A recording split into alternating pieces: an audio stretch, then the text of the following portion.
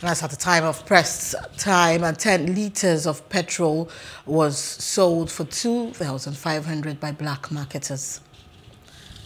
Residents of the Federal Capital Territory, FCT, have lamented the non-availability and high cost of premium motor spirit, popularly known as petrol, which has led to a boom in black market sales, as motorists have opted to patronize the only available channel of getting the product.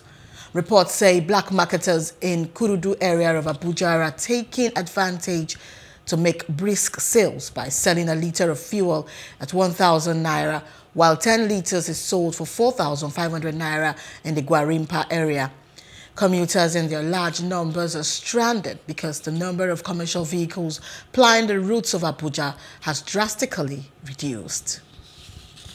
Hello, hope you enjoyed the news. Please do subscribe to our YouTube channel and don't forget to hit the notification button so you get notified about fresh news updates.